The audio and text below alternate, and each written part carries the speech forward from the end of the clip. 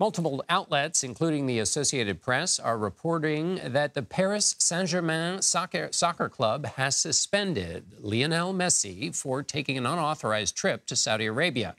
The suspension will reportedly last for 2 weeks. Messi, who became a World Cup champion playing for his home country of Argentina last year, serves as a tourism ambassador for Saudi Arabia. Let's bring in Nico Cantor, co-host of Morning Footy, which you can catch weekdays at 7 a.m. on CBS Sports Golazo Network. Why would Messi take a trip? Why would taking a trip to Saudi Arabia lead to a suspension?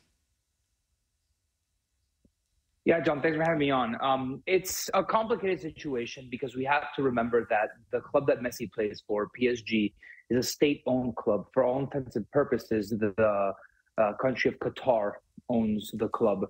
And given the situation that PSG is in regards to Messi and wanting to re-sign the Argentine World Cup champion also comes into play. His contract is up in June, and the entire world wants to know where he's going to land next. Is he going to re-sign with PSG? Is he possibly making a move to Barcelona? Might he be coming to Major League Soccer here in the United States? All of these questions want to be answered, and we don't know the answer to them. And what this says to me, interpreting it, is that PSG is, and their relationship with Messi looks closer to the exit than it does for a re-signing of that contract.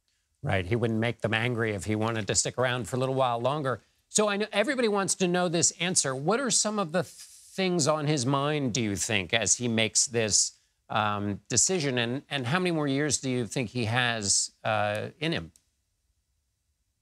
Yeah, look, he postponed this trip a couple of times out of reports from Argentina. People from Messi have obviously been talking to the Argentine media, trying to filter any news showing that it wasn't malintention. This trip was yesterday, and the news of the reports of his 2-week suspension came out today. It hasn't been official per the club, so things could possibly change. But top sources in Europe are saying that he will be suspended for those 2 weeks.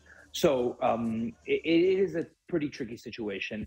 And for Messi, it depends what his next move is. He really wants to compete at the highest level for a couple more years. There's an international soccer tournament coming up with Argentina, and he might want to go out on a high there playing at the top level, but never ruled out. He says he wouldn't, but knowing Messi, never ruled out an appearance at the 2026 FIFA World Cup here in the United States. Nico Cantor, thanks so much for being with us. Yeah, thank you guys. More information tomorrow on Morning Footy.